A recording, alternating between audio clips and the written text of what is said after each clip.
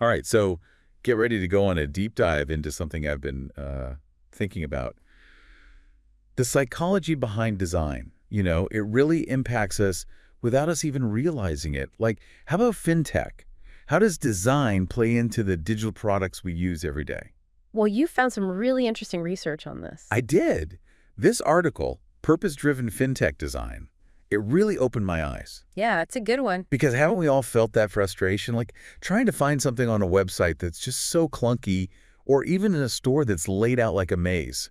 And this article, it actually explains the psychology behind those experiences, which I just found fascinating. It gets really interesting when you start to understand this concept they talk about, the, the seeking system. The seeking system. Yeah, it's basically this primal drive we all have in our brains to search for things we need.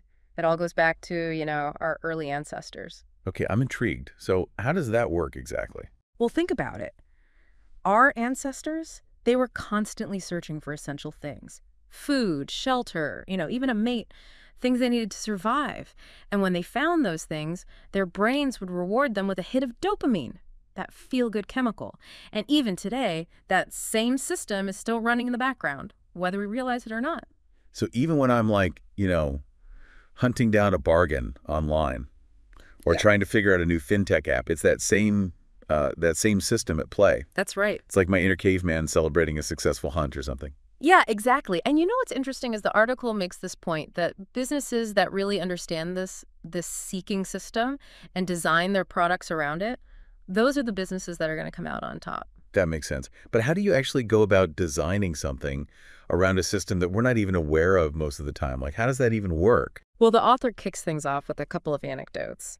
And, I think they really illustrate this point perfectly. So get this.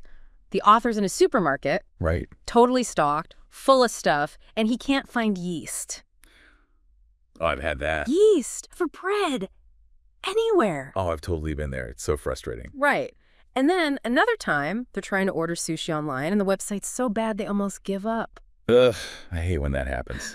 It's like I'm ready to buy, I'm ready to spend money, but the process is just so painful. I almost give up. It's happened to me with clothes before. I put them in the cart, and then the checkout is too much of a hassle. Exactly. And that's the thing. I mean, we've all been there ready to spend our hard-earned money, but the experience is so frustrating. It's just a missed opportunity for these businesses. Right. It's true. They think that if we want something bad enough, we'll just put up with any kind of, a terrible design or frustrating process to get it. But especially these days, with instant gratification and everything, a million options, I don't know if that's true anymore. It's just not the case, right? Right. And that's where understanding this seeking system really comes in. Businesses need to design these experiences that make us feel like we're actually winning. Mm-hmm. Like we're on that primal hunt. And we've succeeded. Right. Even if it's just, a new pair of shoes or a loan. Interesting. So wait, are you saying supermarkets are like secretly manipulating our brains with this seeking system? Okay. Because I know I've definitely fallen prey to those impulse buys. Yeah. When they put the candy bars right there at the checkout line? Well, the article actually talks about supermarkets, how they've really kind of mastered this whole seeking system thing. And we don't even realize it. Think about it. When you go to the grocery store, what's something you always need? Milk? There you go. Exactly. Every single time. And those are almost always located where? The back of the store. So you have to walk past. All the way in the back. The bakery section. Yep. With the cookies. I always... They know what they're doing. Somehow end up in my basket. But how does this apply to, the digital world, especially with fintech? That's what I'm really curious about. Well, it's the same principle. It's about anticipation. It's about guidance. So let's say you're designing a loan app. Right. Instead of hitting the user with a bunch of company news or just a cluttered interface, you streamline it. You put the loan options front and center. Okay. The interest rates. Yeah. Maybe a loan calculator. So you're not making me hunt around for the apply now button. Exactly. You're guiding them. You're making it clear. So it's like the app is rolling out the red carpet and saying, this is what you need. This is where you go to get it. Exactly. And this can apply to any digital product, really. That's what the article emphasizes. This whole idea of aligning your design with the user's seeking behavior.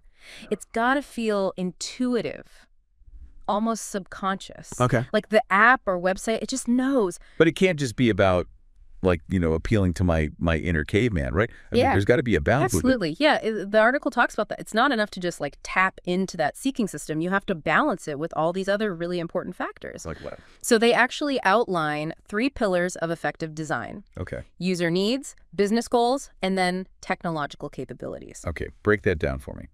So we've got the user who's on a mission to find something, Right. whether it's yeast in the supermarket Yep. or the best loan rate in a fintech app. Right. And then you've got the business. Okay. And they have their own goals. To sell you stuff. They want to sell their products or services, make a profit, right? Right. And then, of course, you have the technology itself. Okay. The website, the app, whatever platform is connecting the user and the business. So it's like a 3-legged stool.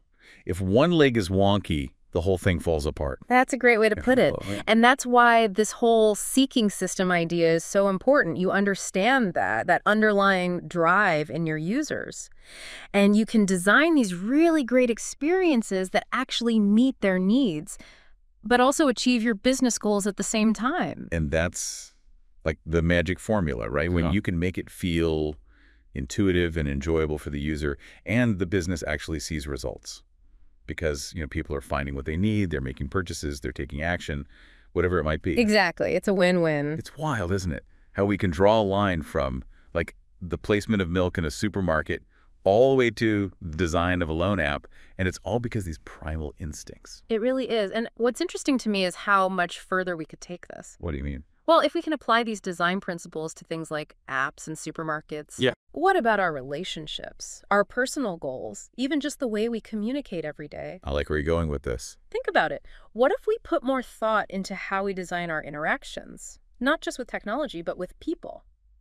Like we could all use a little bit of purpose-driven design in our everyday lives. Exactly. Imagine if we were all a bit more intentional about making it easier for people to connect with us, to feel understood, to feel that sense of reward in their interactions.